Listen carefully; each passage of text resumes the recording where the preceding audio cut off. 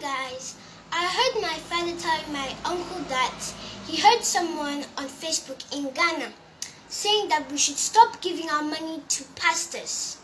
So when the collection time comes, my mother always gives me money to give to the pastor. But I decided not to, and I saved the money. So here is my bag that I saved my money in, and I'm going to show you guys how much I actually got.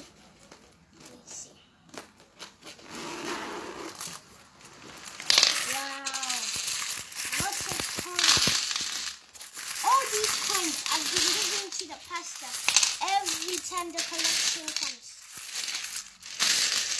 See how much I could save. So I'm not going to give the pastors any more money. See all this money.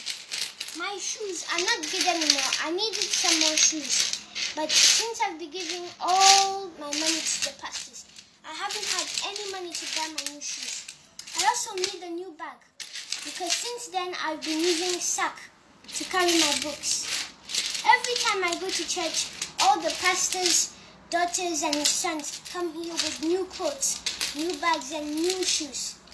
I don't have anything, so I'm going to buy my toys, my bag, my shoes. So guys, save your money to buy the stuff you need because the pastors are buying their houses, their shoes and everything for their daughters, their family. If they need money, let God give them. Let God in the sky give them. Because they say that we should give them money so they can go and build a house in the sky. Let them do that. Let them go and work.